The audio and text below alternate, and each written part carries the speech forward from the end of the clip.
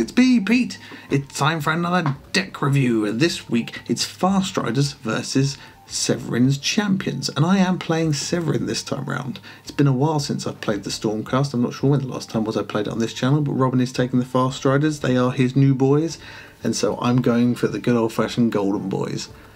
This is a Patreon request battle report. If you come in and sponsor us at the top level, you too can pick your own battle report. You'll be able to pick warbands, the decks, the cards, the boards, the tactics, anything you like, even what colour shirt we'll be wearing if it really matters to you.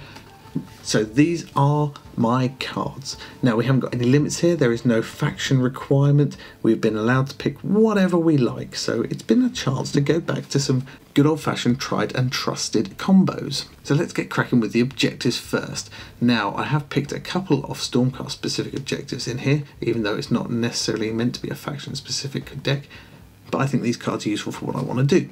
The first one of which is Consecrated Area. Score if there are no enemy fighters adjacent to my fighters.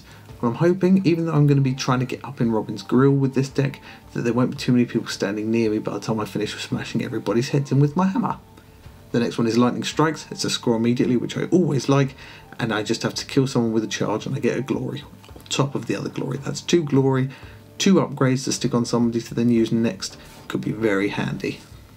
And then I've got Seize Ground, which is scoring any end phase if I hold an objective in enemy territory.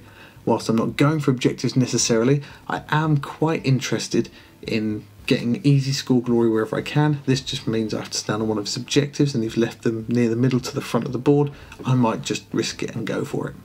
I've then gone for Advancing Strike, which is get another immediate glory if I kill someone in their territory. Well, that's my aim, so that should be a nice one, an easy one to get.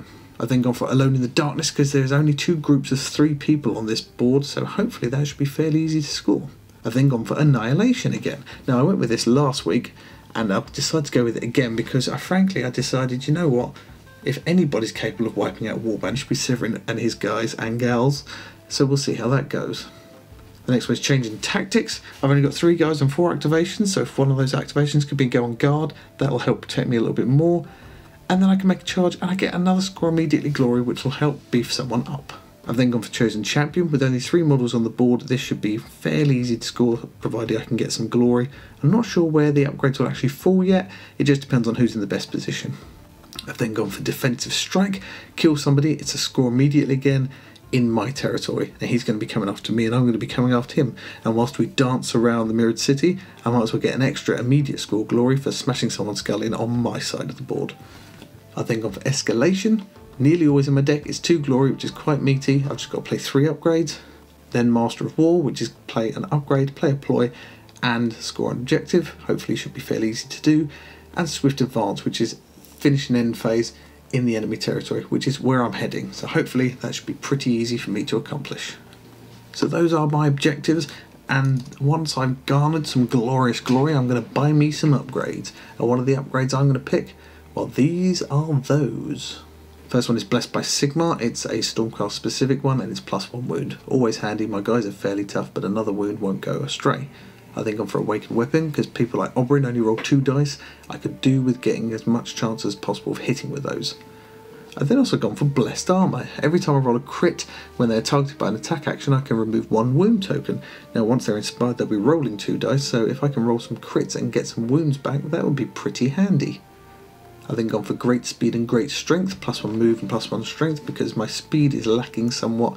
My strength isn't, but I always know I can do with more there wherever I can. I've gone for Helpful Whispers.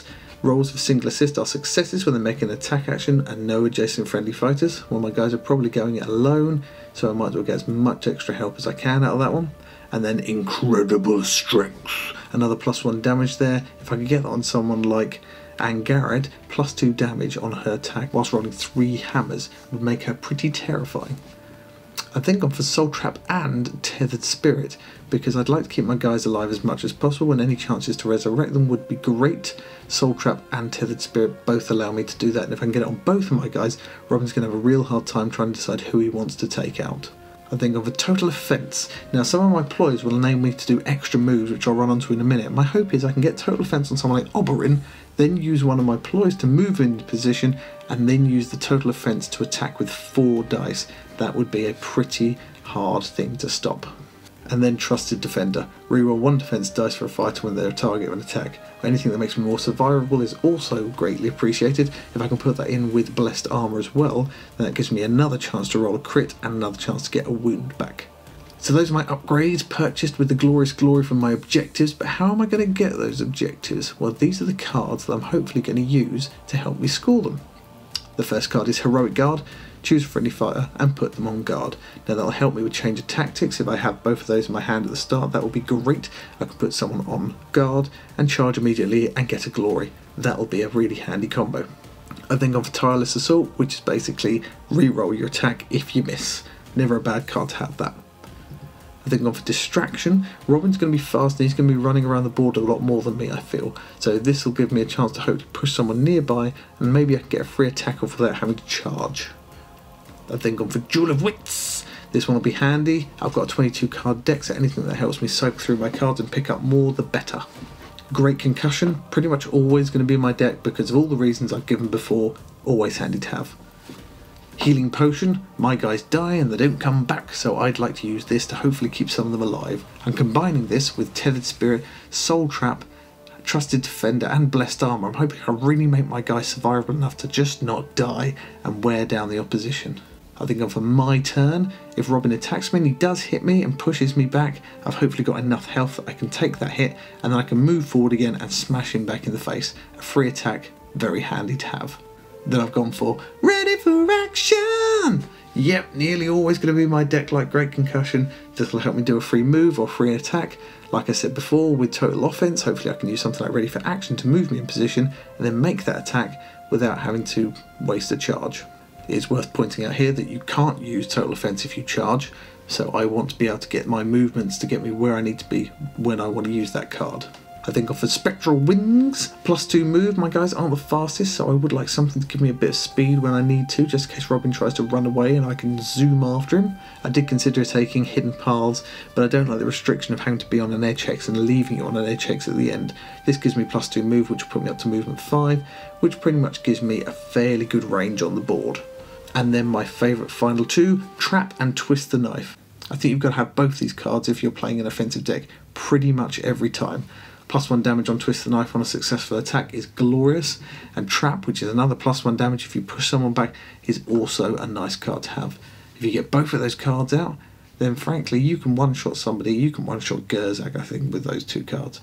So that is it, that is my deck. I'm hoping it should be a fairly simple one. Move forward, smash face. I'm really hoping I can get Annihilation out with this. I'd really love to be able to get that one. I've got 4 instant score cards in my hand to hopefully get me some early glory, and with combinations like Heroic Guard and Change of Tactics to hopefully give me some really easy instant scores, I can then get some things like Soul Trap or Tethered Spirit or Trusted Defender and Blessed Armour on some of my guys to really improve their defensive capabilities, so then I can get the cards like Trap and Twist the Knife and use cards like Ready for Action to get me into a position so I can then start smashing him to pieces. Things like Duel of Wits will hopefully help me get a few extra cards out. The more cards I can have in my hand, the more chance I've got of pulling things off. And if nothing else works at the end of the day, I'll just stand back and keep drawing extra cards until Robin comes near me, and then I'll jump on top of him and pummel him with a hammer. So that's the plan. I'm not sure who I favour most in the warband for this setup. I think that Angarad might actually be my best bet. She rolls 3 hammers, which is pretty nice and does 2 damage, but even with just 1 incredible strength or great strength on her, and then Trap, she can probably one-shot anybody in the Farstriders warband. I think this deck might struggle against someone like the Sepulchral Guard because of their numbers, or the Skaven because they can be brought back, but I think even in that situation you've got things like Spectral Wings and Ready for Action, which could hopefully move one of your guys up fast enough that you could then take out the main guys, your Scritch or your Sepulchral Warden, and then you could just sit there all day smashing the rest to pieces as they move up towards you. But anyway, we'll see how we go. Let me know if there are any cards I've picked that you certainly wouldn't ever touch with a barge pole, or let me know if there's any that I haven't picked that you would really recommend. I always like hearing what you guys have to say, and it really does help me build my deck sometimes, and hopefully it's showing. So anyway, I shall see you soon in the Mirrored City. Bye!